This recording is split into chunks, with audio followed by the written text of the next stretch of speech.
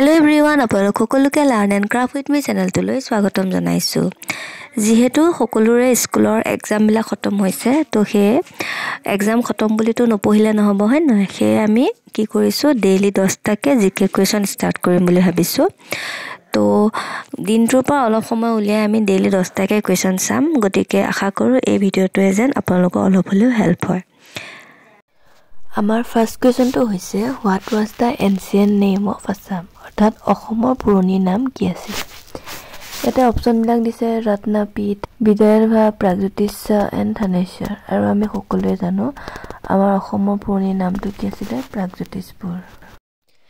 Next আমাৰ question number 2 দিছে the earliest historical ডাইনাষ্টি of Assam was date of the. ইয়াতে কি কৈছে, অসমৰ প্ৰথম ঐতিহাসিক বংশৰ নাম কি সুধিছে, মানে প্ৰথম আমাৰ অসমৰ ঐতিহাসিক বংশটো কি আছিলে সুধিছে। ইয়াতে অপশ্যন আছে পালা, বাৰ্মানা, নাৰাকাছ and Salastambha.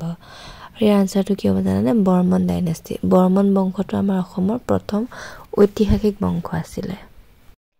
Next question number 3 the capital of Pragjyotish was, মানে প্ৰাগজ্যোতিষৰ ৰাজধানী ক'ত আছিল সুধিছে। আৰু ইয়াতে অপশ্যনবিলাক চাই ল'বা তোমালোকে। আৰু ইয়াৰ আনচাৰটো কি হ'ব জানানে?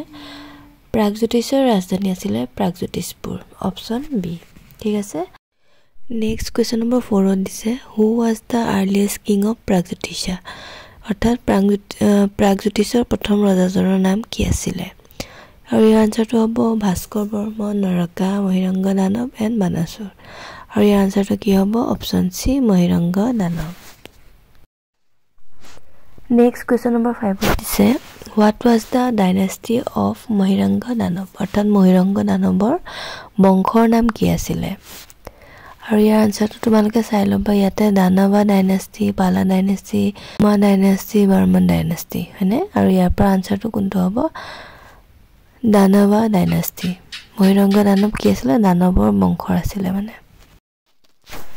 নেক্সট কুৱেশ্যন নম্বৰ 6 ইয়াতে দিছে হু এষ্টাব্লিছ দানৱা ডাইনাষ্টি, অৰ্থাৎ দানৱ বংশ কোনে প্ৰতিষ্ঠা কৰিছিলে? এইটো আমি গম পাই আহিছোঁ, প্ৰথম ৰজাজনে আছে মহিৰংগ দানৱ। গতিকে তেওঁৱে কি কৰিব লাগিব? দানৱ বংশটো প্ৰতিষ্ঠা কৰিব লাগিব। ইয়াতে অপশ্যন চোৱা নৰকাসুৰ, ভাস্কৰ বৰ্মন, বুদ্ধি বৰ্মন এণ্ড মহিৰংগ দানৱ হ'ল। ইয়াৰ আনচাৰটো কি হ'ব? অপশ্যন ডি, মহিৰংগ দানৱ। নেক্সট কুৱেশ্যন নম্বৰ 7 ইয়াতে দিছে who was the last king of দানৱা ডাইনাষ্টি, অৰ্থাৎ দানৱ বংশৰ শেষৰ ৰজাজনৰ নাম কি আছিলে? অপশ্যনবিলাক চাই লওঁ। মহিৰংগ দানৱ, ঘটকাসুৰ, নৰকাসুৰ, ভাস্কৰ বৰ্মন। আৰু ইয়াৰ আনচাৰটো কি হ'ব জানানে? Option B, Ghatakasur. ঘটকাসুৰ আছিলে দানৱ বংশৰ একদম শেষ ৰজা। Next question number 8 Ghatakasur was killed by which king, অৰ্থাৎ ঘটকাসুৰক মানে কোনে হত্যা কৰিছিলে? ইয়াতে চোৱা অপশ্যন এ নৰকাসুৰ, বানাৰাজ, মহিৰংগ দানৱ। আৰু অপশ্যন ডি দিছে নান অফ দ্য এবোভ। আৰু ইয়াৰ আনচাৰটো কি হ'ব? Option A, Narakasur. নৰকাসুৰে কাক বধ কৰিছিলে? ঘটকাসুৰক। Next question number 9 ঘটকাসুৰা was the ruler of, অৰ্থাৎ ঘটকাসুৰ দেশৰ শাসক আছিলে, মানে কোন ৰাজ্যৰ শাসক আছিলে? আৰু ইয়াৰ আনচাৰটো হ'ব অপশ্যন বি, কিৰাত। কিৰাটৰ তেওঁ শাসক আছিলে।